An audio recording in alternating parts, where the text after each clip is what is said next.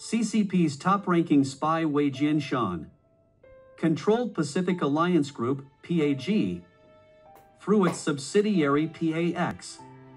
It conspired with Yu Pinhai of the CCP's Duowei News to create false evidence, attempt to frame, and launched legal unrestricted warfare against Mr. Guo Wengue and GTV investors.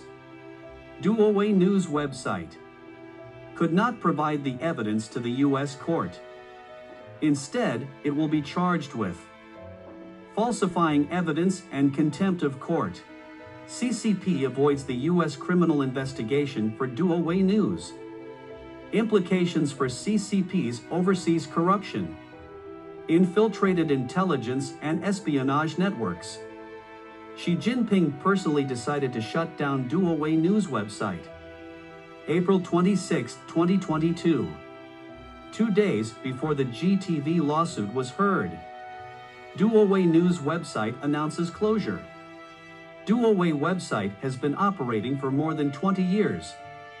It is CCP's the most formal, powerful political and intelligence platform.